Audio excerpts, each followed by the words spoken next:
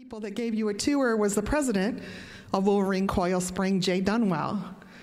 Did you know that Mark Peters... So I'll give you an example. We were just talking about Wolverine as a superhero.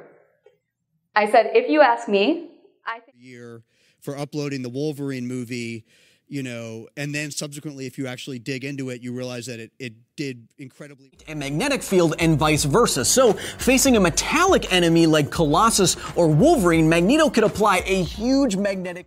...they're writing. Wolverine, Carol Danvers, Batman are not theirs. At least, they didn't create them. But they do have...